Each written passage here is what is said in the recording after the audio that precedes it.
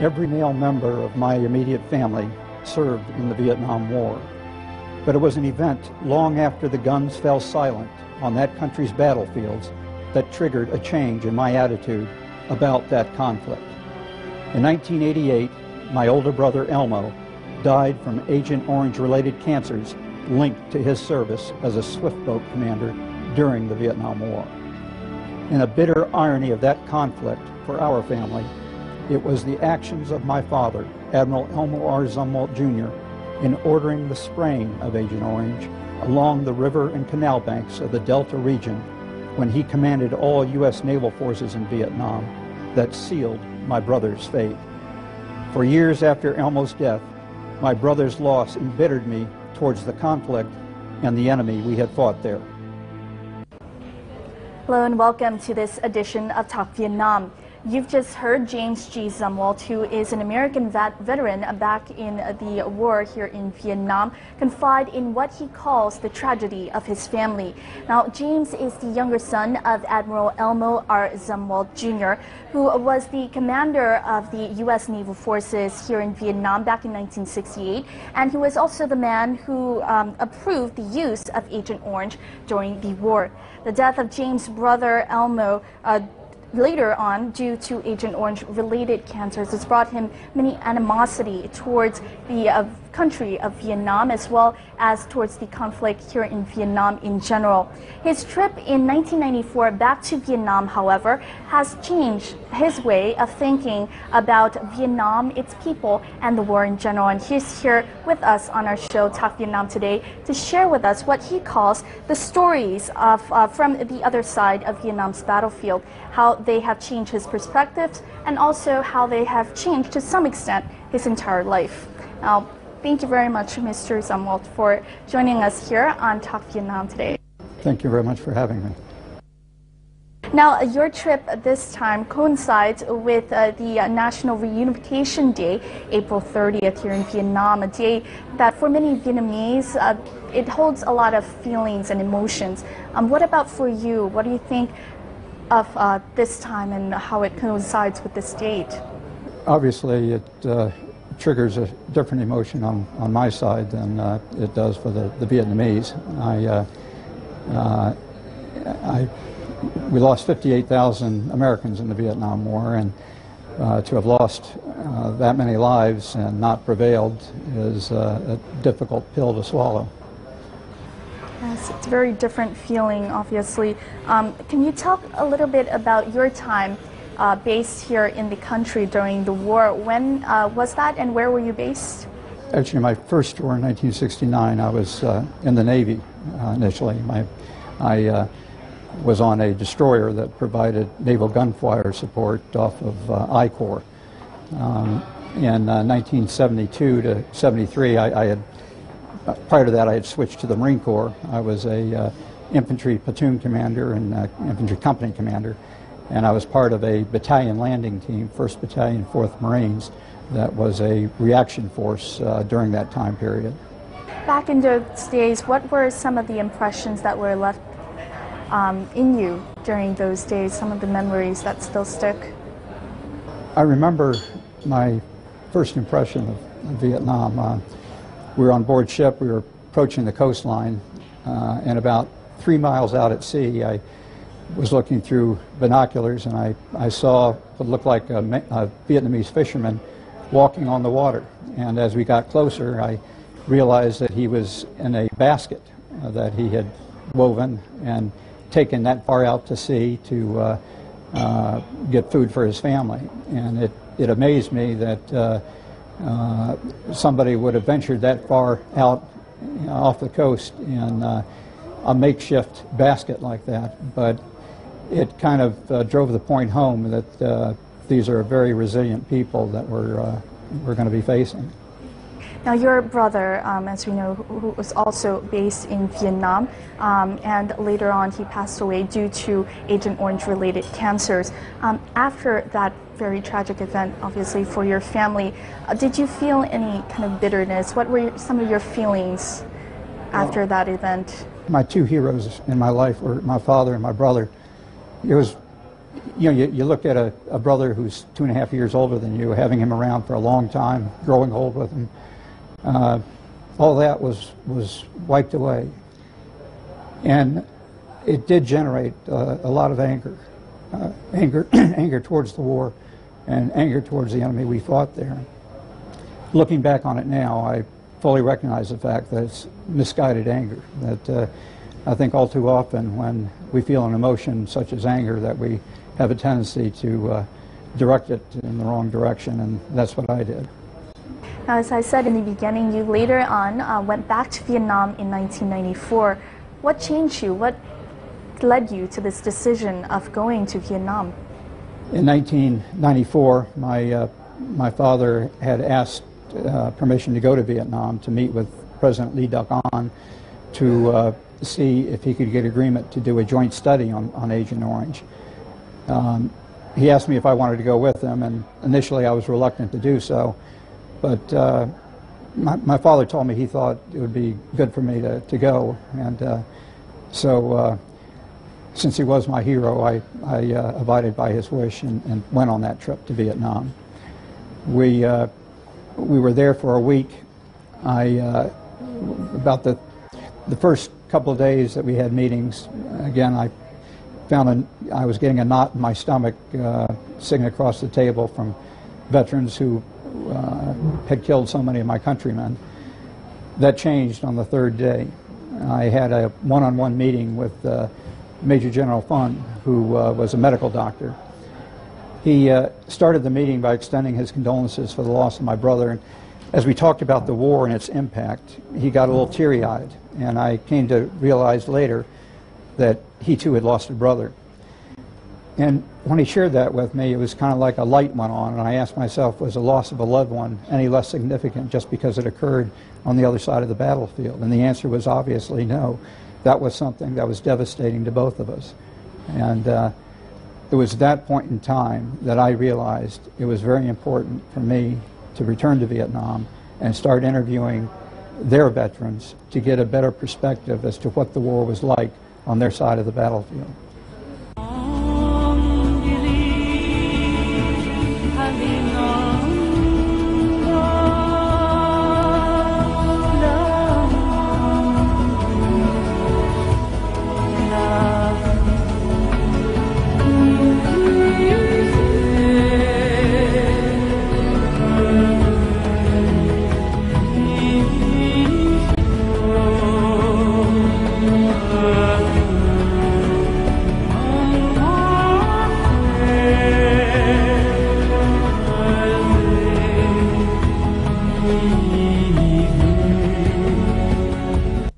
After all these trips to Vietnam ever since 1994, what did you realize through the stories of your former enemies that you think might help other veterans like yourself? Well, let me preface that with saying in all the other wars that America fought, it emerged victorious. And it was a lot easier when you've defeated an enemy to, after the war, embrace him. And that is what we did with the Japanese in World War II. When you lose a war and you know that your countrymen died in vain, it's a lot more difficult to bridge that gap. And that was, I think that is something that many American veterans, a gap that many American veterans have had trouble bridging. I think as the years go on, it's more and more are becoming accepting of it. But I know that there still are those that are dug in and will not try to bridge that gap. So you just mentioned about this gap of a lot of American veterans need to kind of bridge after years after the war. So what would you tell people who are still experiencing animosity or basically this bitterness that you had once felt towards Vietnam? Well, I try to share with them my story. If I can change, anybody can change, and I think it really requires that you be educated, and there's no better way to get a better feel for the enemy that we fought than to go back over there and sit down and talk to them and understand why they fought for what they fought for. We may not agree with the reasons for their fighting, but we must respect the fact that they were very courageous on the battlefield. You can't just ignore that. That is a given. And I think if you learn that and you appreciate the fact that we were dealing with a very formidable force, you've got to respect them, and that will move you away from the anger. In terms of people who are affected by the Agent Orange dioxin here in the country, have you been able, in your visits here to Vietnam, been able to visit some of those family visits, some of the victims affected? Yes, we did on our first trip back in 1994, and I have been introduced to families along the way who have children who have suffered from the effects of Agent Orange. In terms of your visit to these families throughout the years, obviously there have been some memories, stories that still stick to mind. Any that you would like to share? Well, it's frankly, it's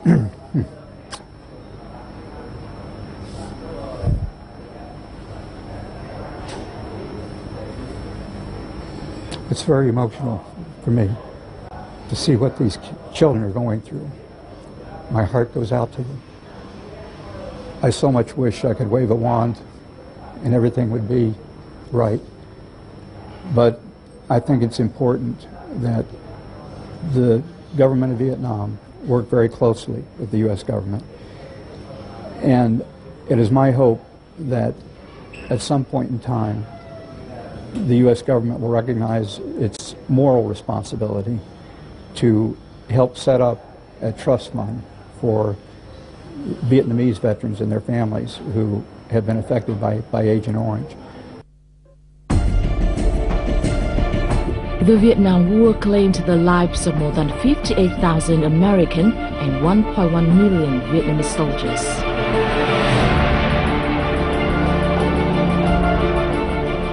"36 years after the war, the consequences linger on. Up to 200 American veterans are believed to have been exposed to Agent Orange. In Vietnam, this number is more than 4.8 million. Over 3 million people were the victims of the 80 million liters of Agent Orange sprayed by the U.S. Army during the war.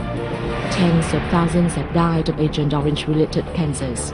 Millions more and their children and even their grandchildren are living with disabilities, deformities and misery caused by this toxic chemical. It's been 7 years since James last visited Mai and her husband, who had introduced him to the very first inspiring characters for his then future book, Bare Feet Iron Will. The latter now has gone. Coming from a point in my life where I perceived the enemy as being very vicious, he was a wake-up call for me. He was a very gentle soul, very compassionate man. As I spoke to him, he disarmed me of any of my preconceived notions, and that's why I suffered his loss too when he passed away 2 years ago. Mai's husband, Major General Nguyễn Đôn Tự, was known as a pioneer in the quest for justice for Agent Orange dioxin victims here in Vietnam.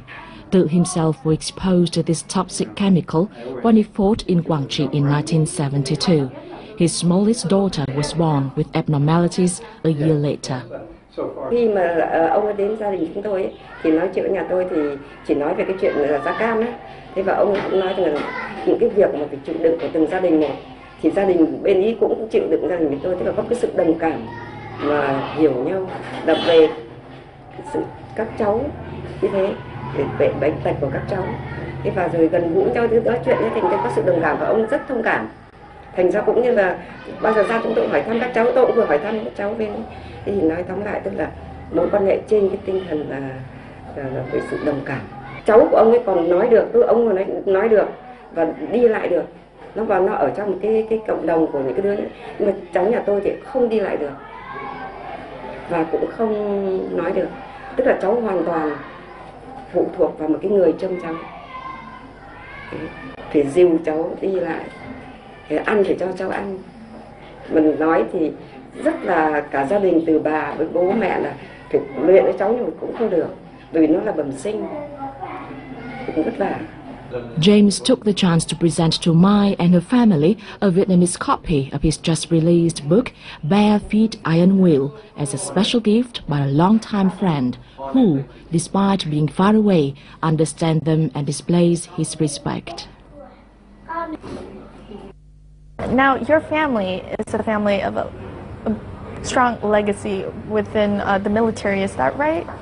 A tradition of military service going back to our American Revolution, 235 years, 36 years.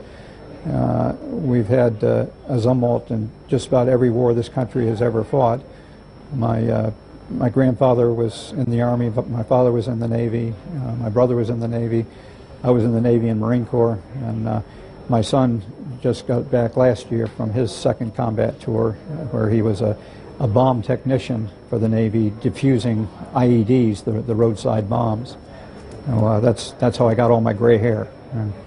Now, going back to the efforts of your father, you said he was able to basically turn his this tragic event within your family into positive action. Right. And can you talk a little bit about how your father's mindset basically changed after the death of your brother? My brother died. My father was just curious as to whether or not the government was recognizing any correlation, and saw that it wasn't, and realized that had to be wrong. My father also felt that a military commander has an obligation for those who served under him in a war. The obligation continues even though the guns on the battlefields fall silent. He was out of the military. He had retired. He was the most senior commander to ever get involved in the Agent Orange issue. He was the most senior military commander who served in Vietnam to return to Vietnam. But he was determined to do everything in his power till the day he died to procure benefits for our veterans. If he had lived long enough, he would be leading the charge also to get the U.S. government to recognize its moral responsibility to help the Vietnamese veterans as well. Up until he was 73, he still came to Vietnam, right? Can you tell us a little bit about this trip? There was one Vietnamese veteran who had lost both legs and was given his first wheelchair, and it was very emotional for me to see my father at age 73 pick up this disabled veteran and put him in his first wheelchair. And the joy in that veteran's eyes in receiving that chair was something I'll never forget.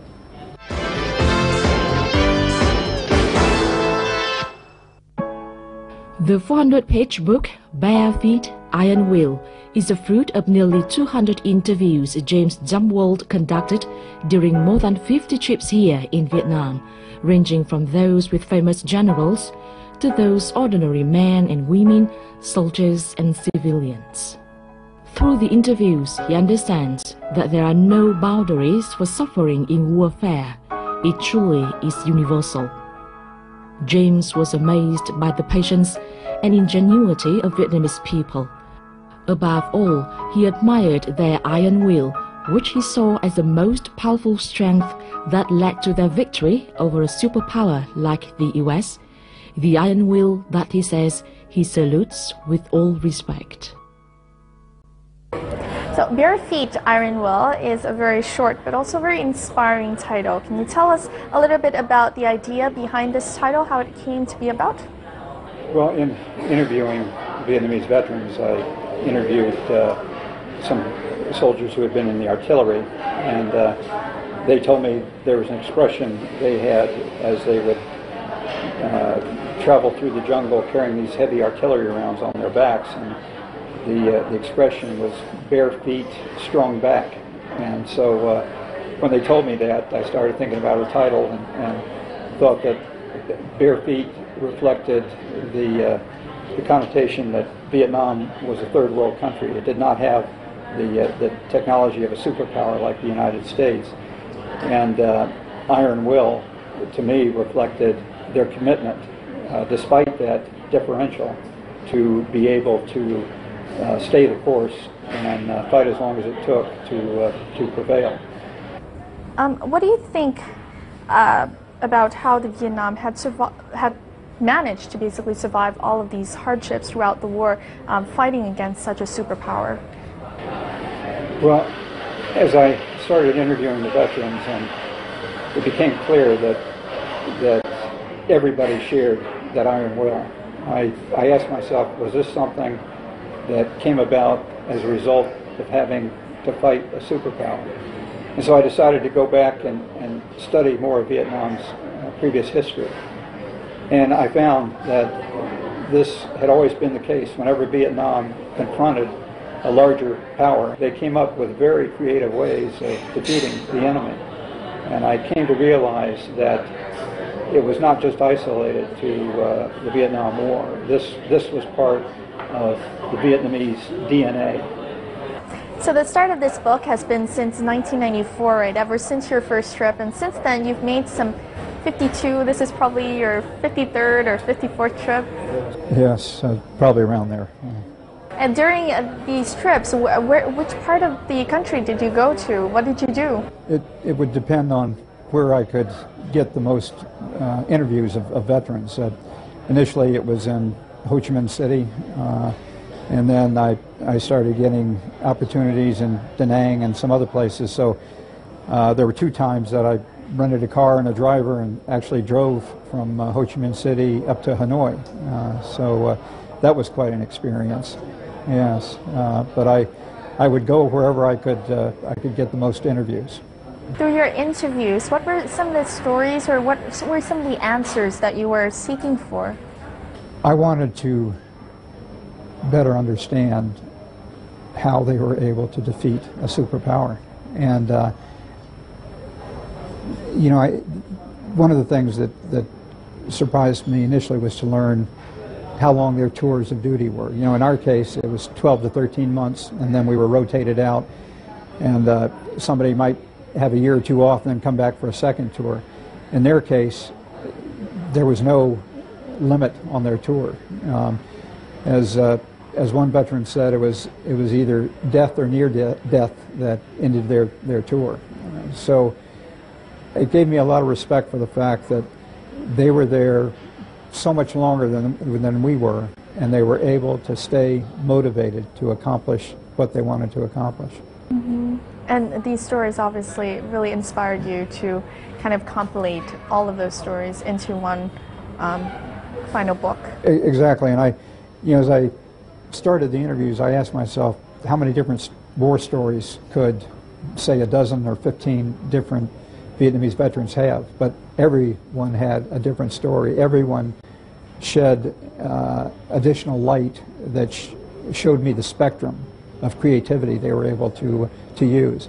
Would you like for me to give an example or two of well, they had a knack of allowing us to see things there that really weren't. And by that I mean when they would dig the tunnels of Cu Chi, they obviously had a problem getting rid of excess dirt. So where they could, they would spread it in the jungle.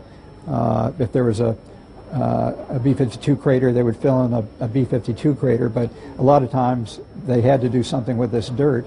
So they would get some of their creative artists together, and they would build termite mounds. So from the air, we would see these termite mounds, and we would think nothing of it, but that was really the excess dirt from the digging of the Cu Chi tunnels. Another example was the concept of the submarine bridge. We knew that they were crossing rivers at certain points, and we knew that, so they would build some bridges with the sole purpose of us having a target to attack.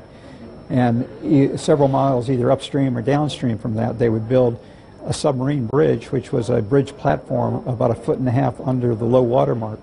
And as you know, the waters of Vietnam are called brown water for a reason. So if you were in an aircraft up above, you couldn't see this platform. They would either have guides that would stand on the edge of the platform as the convoys came through, or else would build some kind of a stake to stick up so the trucks knew to drive in between the stakes. But it was a very ingenious way of getting across the rivers and not letting us know that they were doing it at those locations. So I have the utmost respect for what they were able to do and how they did it.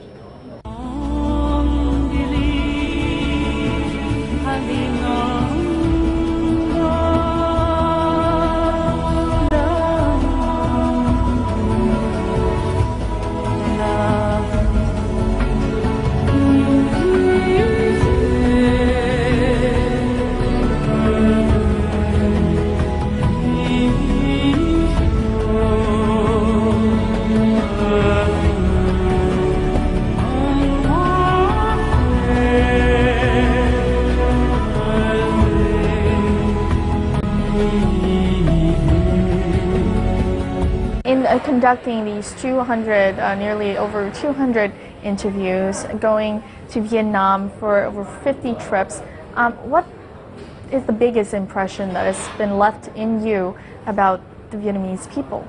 I guess the biggest impression they've left me with is that no matter how severe the challenge, they will rise to it. They just have an innate ability to rise to it. You know, there are people who look back at the Vietnam War, American critics who said, well, if only we had, our politicians had allowed the military to fight the war the way it needed to be fought, it would have been a different outcome. I think it would have, the only different outcome would have been that it would have driven the Vietnamese out of the cities, into the jungles, but they would come right back and start hitting us. Unless you're on the ground controlling territory, you don't win by just fighting an air battle. So they would have come right back at us and continued to hit us and hit us and hit us until they prevailed. They spent over a century fighting the French and were finally able to drive them out. And I don't see any difference with if our military had been allowed to fight the war the way that they wanted to fight it. Exactly, so just basically left a really big impression on you after all of those interviews and visits. Now let's talk more about the book. The book begins with a section on medical cure. Why so? Well, I thought the best way to start this book was to show people in the West what they should very easily understand, and that is the medical conditions that we had were far superior to what the Vietnamese had. Yet, again, they rose to the challenge and were able to do everything they could do. There were conditions that were just unfathomable by our standards.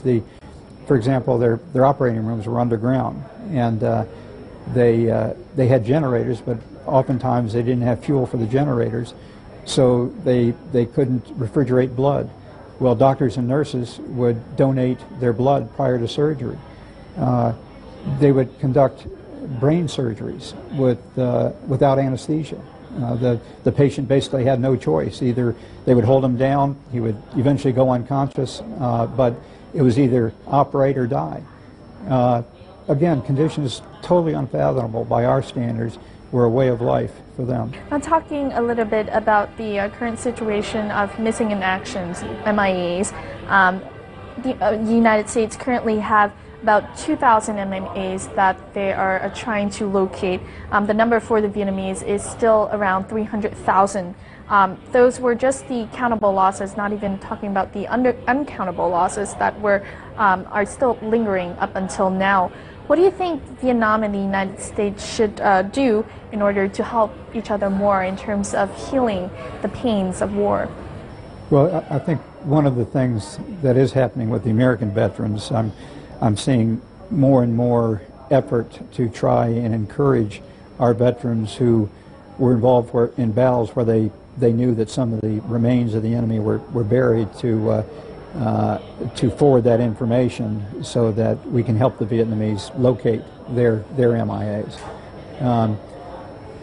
You know, in the book, I point out the fact that if you take the number of MIAs that Vietnam had, the number of MIAs that America had, based on their 1975 populations, it works out 1 in every 10,000 Americans was affected by the loss of an MIA. It works out to 1 in every 83 Vietnamese who was affected by the loss of an MIA.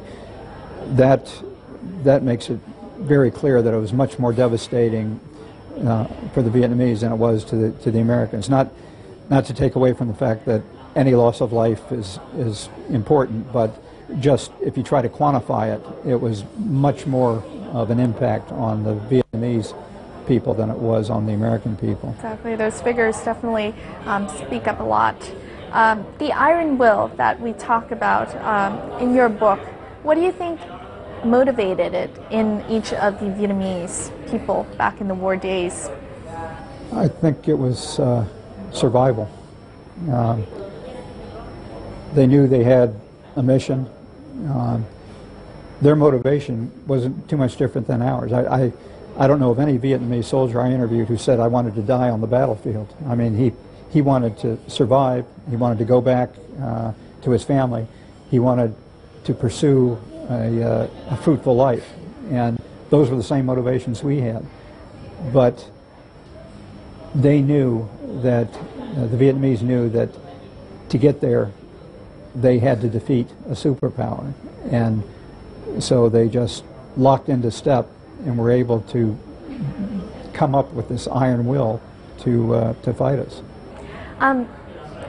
From this book, you obviously kind of reportray the image of the Vietnamese people in the minds of the American veterans and the Americans in general. What were some of the reception to your book when it first came out? I would say that most American veterans appreciated my effort. They thought it's important to understand the Vietnamese mindset. There were some who thought I was trying to glamorize the enemy we fought there, and I tried to explain to them this was not an effort to glamorize the enemy, this was an effort to humanize the enemy. And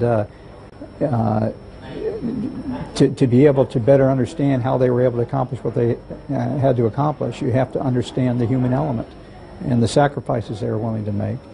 And so I felt it was important because there's been so much published in the West from the American perspective and even the South Vietnamese perspective. But until this book came out, really nothing that we've seen. Is seeing the former enemy as a brave and heroic figure still something very difficult, would you say, for some of the Americans? I'd say it's becoming less and less so. I think, particularly as more and more American veterans have bridged that gap and made a return trip to Vietnam, and they see this is not a people that harbors animosity towards that war. You titled the epilogue of the book, Lest We Forget. What should we not forget here? I think the message that's clear is one that was first espoused 2,500 years earlier by the great Chinese military strategist Sun Tzu. He wrote a book entitled The Art of War, and in it he enunciates various principles of warfare that a commander should master. And one of those is you never engage an enemy on the battlefield unless you know that enemy first. We did not know the enemy we were fighting in Vietnam. We had absolutely no idea about this concept of iron will. I think what we failed to understand was that we perhaps were fighting Vietnam's greatest generation. So during his trip to Vietnam this time to launch the book, James visited Hanoi, and where he called at the Military Museum, the Museum of Military History. So we'll take a look at some footages from that event.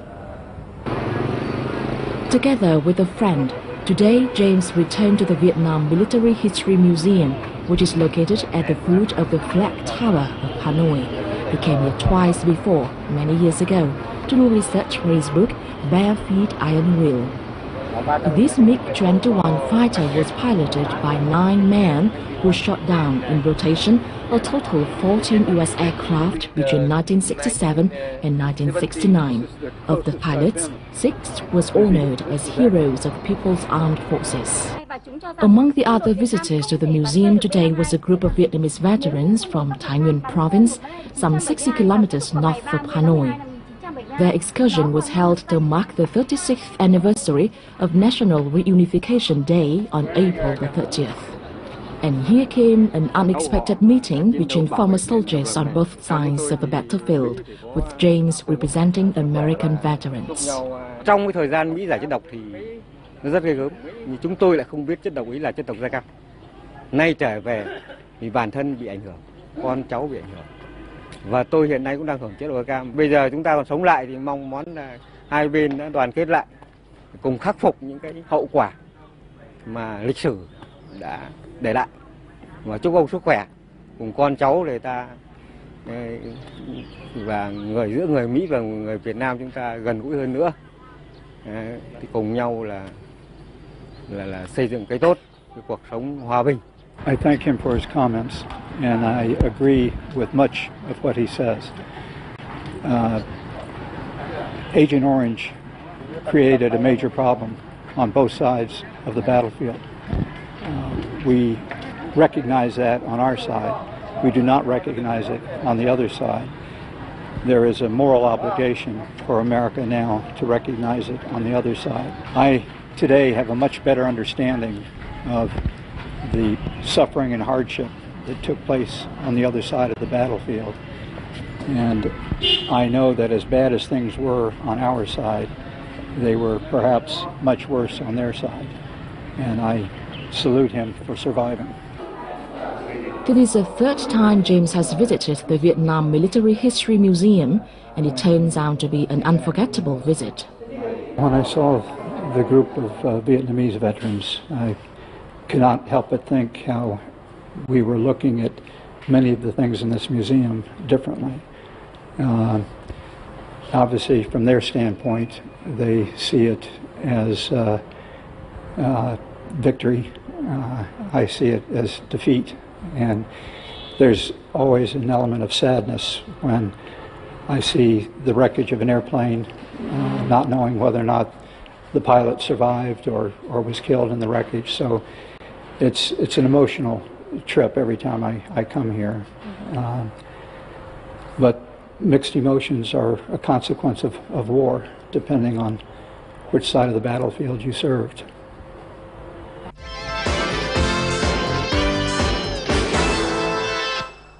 After all of this years, 10 years conducting interviews with some 200 Vietnamese veterans, what do you admire the most about Vietnam in general?